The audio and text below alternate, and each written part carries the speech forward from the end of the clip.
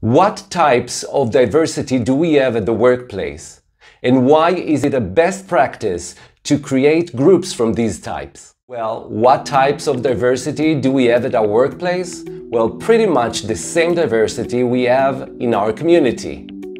If we look at the individuals in our community, we can find people from different origins, different race, different religion and beliefs, different skills, people with disabilities, different sexual orientation, gender, and so forth.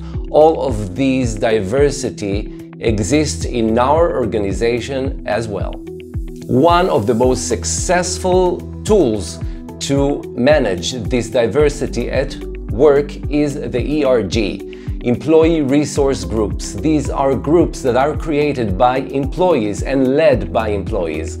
These groups are created almost spontaneously to represent special groups with special attributes and characteristics. Those employee resource groups help your employees feel at home, feel like they belong and that they have a sense of meaning in the workplace, and are one of the best tools to create a more engaging culture in your organization.